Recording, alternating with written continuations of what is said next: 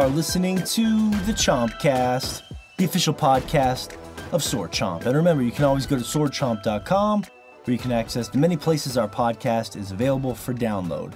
But if you're listening to the show right now, that means you found us. So welcome to the madness that is the Chompcast. And also remember, if you want to support us on Patreon, you can now at www.patreon.com/swordchomp. Look for our special VIP tier. Summer is here in full swing this week, especially on the Chompcast, as we begin our summer of guests. As we have the creator of the Sword Chomp logo, designer, artist, and friend Jason Roberts will be joining us here shortly to discuss all sorts of glorious topics. So it's going to be a great show, including bold E3 predictions and hopes. We have poll results from the @SwordChomp Instagram page for various polls we run every Tuesday, like this week's the new Pokemon game for the Switch. We're going to talk about that. The new Pokeball controller for that game. Our sexy-ass logo, which is appropriate for this show, and our special guest, Far Cry 5 co-op, Twitch possibilities. We have some interesting tongue action in our bio break, our science portion of the show. If we have time, we're going to get to a little bit of Detroit Become Human first impressions, if time permits there, so that should be really interesting. The topic of the show this week is pets or animal companions in video games, some of our favorite examples, moral dilemmas about raising a creature and sending it out to battle, things like that. It's going to be a pretty fun topic in general, one that I'm pretty passionate about. And of course, you know, as I mentioned before, it's pre-E3 week, so we have those E3 predictions or discussions.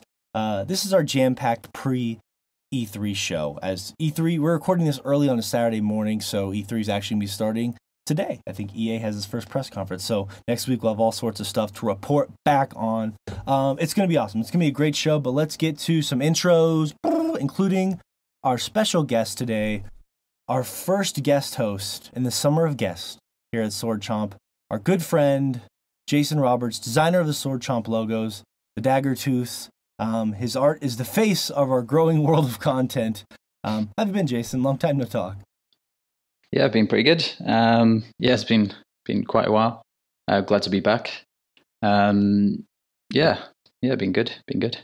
Do you like that? Your art is the face. You are the face of Sword Chomp, whether you like it or not. I'm sorry. Yeah. Yeah. As long as you guys don't do anything like seriously controversial and piss the world off, then yeah, that's cool. I'm happy to be the face of Sword Chomp. I can't promise that. I can tell you this: you're the face, and I'm definitely the ass of Sword Chomp. So that's you said that. Yeah.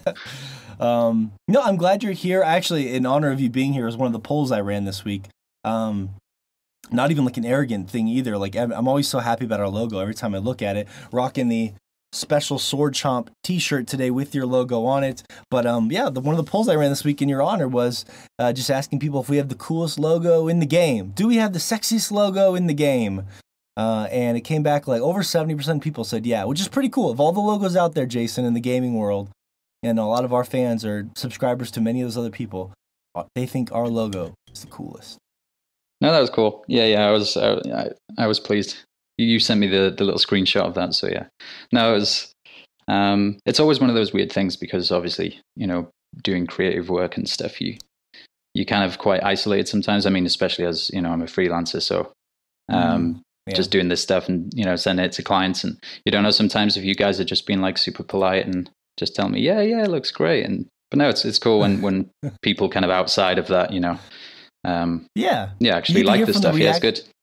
Yeah, it's like a genuine reaction, and that's something I hear a lot of personal messages about it. It's just a cool thing. Of course, you know, it could have came back, you know, 5% yes, 95% no, but you know, I was confident. I believed in the logo. So, how could you not like it? It's great. But I'm glad you're here. We didn't have any problems switching our schedules around for you to be here. So, although we're gonna give Shay some shit when he does show up because you know Shay's late again. Every time you're here, Jason, is something about it. So when yeah, Shay maybe does. he's afraid of me. He's I don't know. he gets too excited. Yeah, he gets the nerves. He's a big fan. Yeah. So, anyways, glad Makes you're an here entrance. Yeah. to talk all sorts of cool stuff with us. I want to introduce, of course, the co-host you know and love and probably are familiar with as well. Up first, the Filipino Johnny Depp from Texas. Of course, Fish is here, Anthony Fisher. And Fish, I was actually thinking about this, man. Mm-hmm. How weird this is. Can you imagine? So, as you guys know, I'm going to a wedding here in a little bit. I was telling you guys about this beforehand.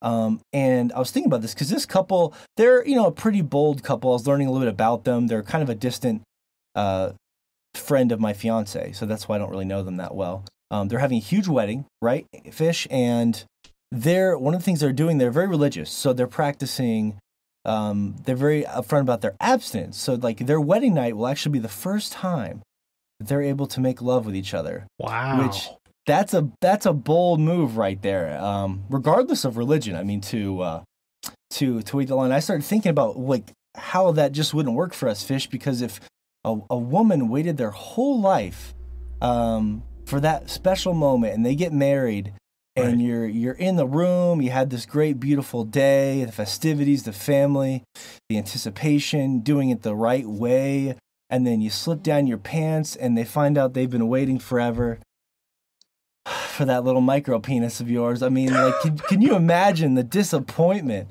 that's just rolling across their face? I'd imagine they'd at least be able to see each other's goods, unless they can at least. It's like shopping in a store. They can pick out and see. Oh, that looks a little bruised and tiny. Not ripe, is it? There's still some growing going on. Yeah. I mean, it's honestly, you're right though. I was telling her that. I was like, you know what? They're saying that to people, but I bet they're sneaking the goods in. I bet they're doing something. Like, you have to be pretty brave in today's world to hold off. But hey, props to you. If you can do it, if that's something you believe in, this is not a judgment. It's just sort of like a holy shit. That takes some bravery to do, Right. Right. Just wouldn't work for us, Fish. That's what I thought the whole time. Me and Fish, all we have is disappointment down there. You need to try our goods before you sign up for that long-term deal. You don't want to walk yourself into that. Sounds like you agree. Yeah, definitely. But yeah, glad you're here, Fish, and excited to get some E3 predictions with you, among other things. Did you get Detroit yet or no? I did. Yeah, okay. I picked it up last night and put in about 3 hours into it. Okay, cool. We can get some first impressions there. Very nice. Josh is here, of course. The one and only from Michigan. So Josh, I should say Joshua Fowler. For some reason, I always leave off your last name. Trying to keep you anonymous. It's, yeah. Hide your identity. Thank you. That's thoughtful of you. Yeah. We're talking about pets today, Josh, and we always refer to you as the master. So in many ways, we are all your pets. Yeah. Although, I mean, I've been thinking lately, 3 pets is a lot of pets. I mean, I don't want people to think I'm weird. I may have to put one of you down. Oh, God damn it! I hope it's not me. Well, yeah. Shay's late. Can we put him down? Because I feel like I've earned it though. What do you always call that? Because I have like 6 pets in real life. What do you call that? Menagerie? Is that what it's called? Mm-hmm. Yeah. Look, Shay just flung himself right. I told you he was going to just insert himself right in here. Right in the intro, too. Mm-hmm. Oh, now Shay's general amount of time. I've passed the mantle. That's a. I don't know if you know that story, Jason, but the inside joke for why I have that nickname is I had an interview with the composer of Tomb Raider, which I was really excited about, and he told me he was going to be there at a certain time GMT, which is Greenwich Mean Time, I believe. Yeah. Yeah, we'll let you think it's pronounced that way. It's adorable. It's MT, Mountain Time, not GMT. That Greenwich. Greenwich. What is it? What is it actually pronounced? You can Mountain Time. Greenwich. Okay. Yeah. And anyways, don't get me started on names in England, the place names. Yeah. Oh, there's some classics. Some classics. Anyway. No, I was just gonna say. So, anyways, the short of it is, my mom had always, I don't know if it was a joke or a family thing, but she'd always referred to it as General Mountain Time, or at least that's what I processed in my head, which is probably completely wrong. And me being like, oh, he's referring to my time to be polite, General Mountain Time, as in like general, as in generic mountain time. So I thought he meant mountain time. I showed up at a completely wrong time, and he was a really nice guy, so I didn't end up botching the interview. We met again the next day, but I could have.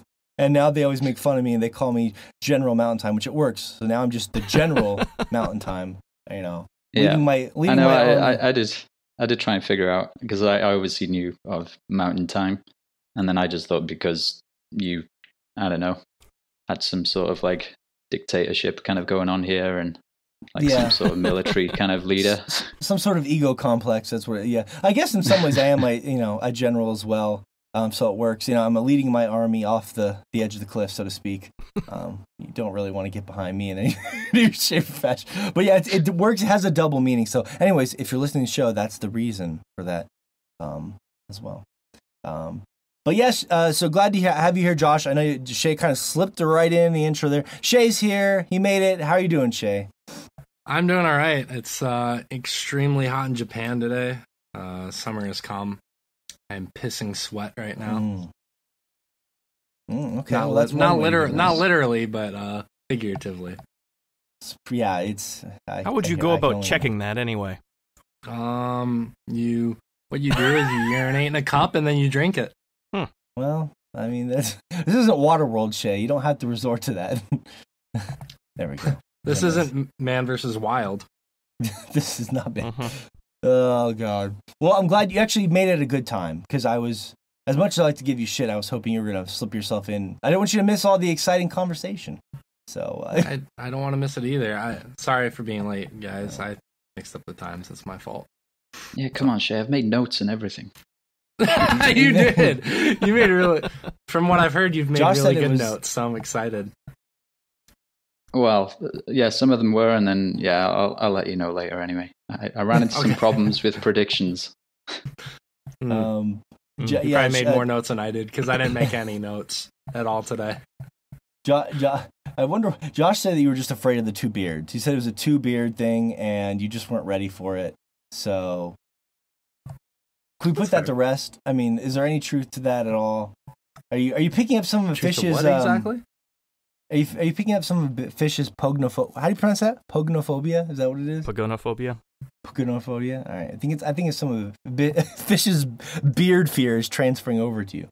No, Josh was just giving you shit before you came on the show, Shay. He was saying that you didn't want to be here because there was two beards. So. Well, it's a little known fact that when you combine beard power, that there's so much man in a room that Fish literally morphs into a woman.